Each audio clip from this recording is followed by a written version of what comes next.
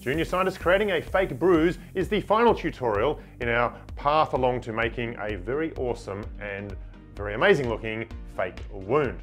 And it's probably one of the easiest ones because all you need is access to an eyeshadow palette. You don't need as many colors as the one I've got here, but you do ideally need a blue and a red and a green and a yellow.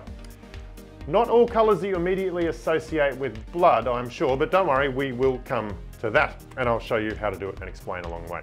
Righto, so I'm gonna make a bruise on my arm, and I've got my trusty GoPro camera here to sort of show you it as it's being created. Now we're going to start with the color red, probably not surprisingly, it's sort of a pinky red color, and that's going to be at the center of our bruise. There we go. And you've probably guessed why the center of the bruise, or a fresh bruise, is red. It's blood, right? That's pretty easy. When something whacks you really hard, it often bursts the blood vessels under the surface and blood can pool in there. Right, next comes the blue. Now, blue, you may have already guessed, we had a bit of blue in our fake blood earlier.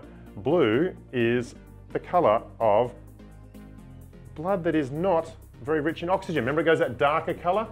So as the blood under your skin kind of pools and loses the oxygen, it goes that darker color, sort of that bluey, purpley almost color. Oh, that's quite impressive. All right, now we go to the green and the yellow.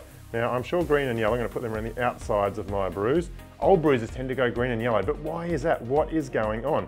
Well, it does have to do with blood once again. You see, your body recycles all of the old blood cells that are in the bruise, all of the dead blood cells, and particularly in there, the hemoglobin.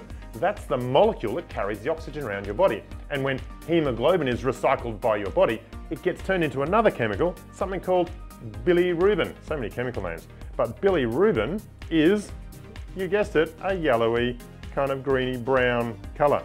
So that's actually what gives the color to old bruises. It's the hemoglobin being recycled. And as an aside, your body actually naturally recycles red blood cells every day in your body. That's what it does.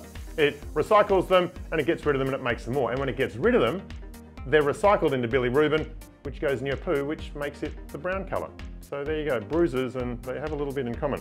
All right, so I've got the outsides of my bruise done there. And to be honest, that is looking pretty special. Now, everyone bruises a little bit differently, so again, it's a science. You'll need to experiment to see what looks best on you, but I think that looks pretty good, and I think we're on our way to making our fake wounds.